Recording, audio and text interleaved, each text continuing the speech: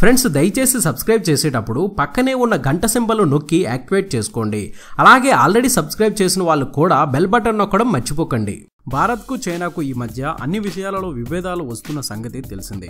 ఇప్పటికే పలు అంశాల్లో చైనా భారత్ల వ్యవహారం ఎడ్డం అంటే తెడ్డం అన్నట్లు తయారైంది. ఇప్పుడు మరో విషయంలో భారత్ చైనాకు ధీటైన సమాధానం చెప్పింది. అది బ్రహ్మోస్ క్షిపణుల విషయంలో. అరుణాచల్ ప్రదేశ్ సరిహద్దుల్లో బ్రహ్మోస్ సూపర్ సోనిక్ క్షిపణులను భారత్ మోహరిస్తున్నట్లు వార్తలు వచ్చిన నేపథ్యంలో ఈ వార్తలకు స్పందించిన చైనా అదే కనుక జరిగితే తీవ్ర పరిణామాలు తప్పవని హెచ్చరించింది. ఇక చైనా హెచ్చరికలకు స్పందించిన భారత్ కూడా బాగానే ఘాటుగా సమాధానం ఇచ్చింది. మా భూభాగం మా భద్రకు పొంచి ఉన్న ముప్పుకు అనుకూలంగా నిర్ణయాలు తీసుకుంటాం. క్షిపణులు ఆయుధాలను మా భూభాగంలో ఎక్కడ మోహరించాలన్న విషయాన్ని చైనా ప్రభావితం చేయజాలదు. తామేం చేయాలో ఒకరు చెప్పాల్సిన పని లేదని తమకు తెలుసని చెప్పింది. మన పాత గ్రంథాల్లో బ్రహ్మాస్త్రం ప్రస్తావన వినే ఉంటారు కదా.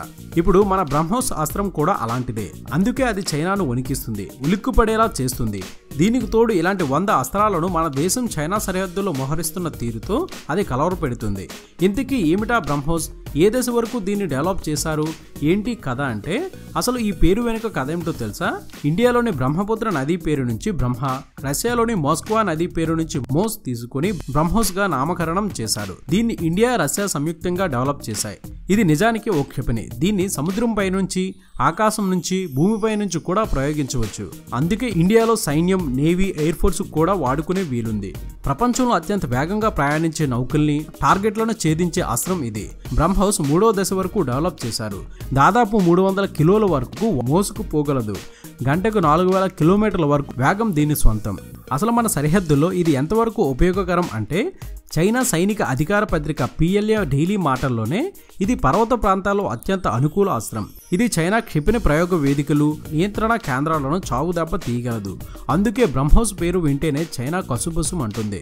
అసలు కథ ఏంటంటే ఇన్నేళ్లు స్వతంత్ర భారతంలో మనము ఎప్పుడూ చైనా సరిహద్దుల్లో సన్నద్ధత గురించి ఎప్పుడూ ఆలోచించలేదు. చైనాతో జరిగిన యుద్ధ సమయంలో మనవన్నీ తుప్పుపట్టిన ఆయుధాలు. దీంతో మన భూభాగాన్ని చాలా వరకు ఆక్రమించుకున్న చైనా మరింత దూకుడుగా ముందుకొస్తుంది. అరుణాచల్ ప్రదేశ్ నాదే అంటుంది.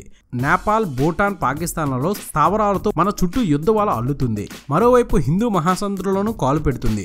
దీంతో చిరెత్తిన ఇండియా చైనా సరిహద్దులో ఏకంగా ఓ రెజిమెంటును ఏర్పాటు చేస్తుంది. అక్కడ బ్రహ్మోస్ క్షిపణులను మోహరిస్తుంది. 1 కాదు 2 కాదు, దాదాపు 100. దక్షిణ చైనా సముద్ర వివాదంతో ఇప్పుడు చైనాతో నేరుగా ఘర్షణకు దిగుతున్న వియత్నాం, ఫిలిప్పీన్స్ వంటి దేశాలకు కూడా క్షిపణులను అమ్మడానికి ఇండియా నిర్ణయించింది. ఇది చైనాకు మరింత మంటెక్కిస్తుంది. అందుకే చైనాకు అంత ఉలికిపాటు, కలవరపాటు. ఇది అప్డేట్. మరొక ఇంట్రెస్టింగ్ వీడియోతో మీ ముందుకు వచ్చేస్తాను. ఇలా ఎన్నో కొత్త విషయాలను మనకు తెలియజేస్తున్న మన VR మీడియా యూట్యూబ్ ఛానల్ని సబ్స్క్రైబ్ చేయండి, మమ్మల్ని ప్రోత్సహించండి. Please subscribe and thank you.